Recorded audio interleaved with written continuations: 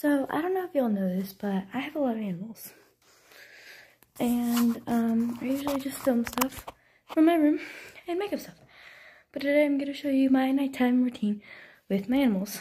So first I feed both my dogs a cup. In this one cup is 2 cups of food, technically. Okay, so right now my dogs are actually outside.